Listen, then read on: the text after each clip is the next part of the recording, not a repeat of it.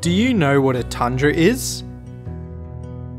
It's a very cold, windy and dry place.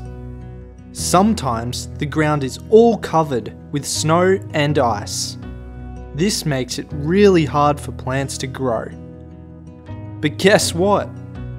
There are some tough plants that can live here. You might find grasses, squishy mosses, and even small plants. When spring and summer come, these little plants surprise us with pretty, colourful flowers. Even in a chilly place like a tundra, flowers can bloom. Not many animals can stay in a tundra all year, it's just too cold.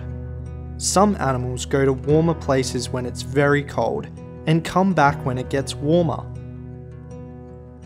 But there are animals like the big polar bear, the reindeer with their large antlers,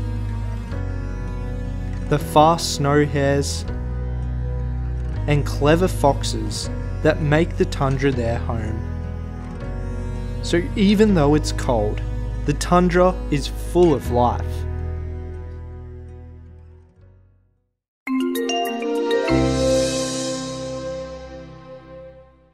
Don't forget to subscribe.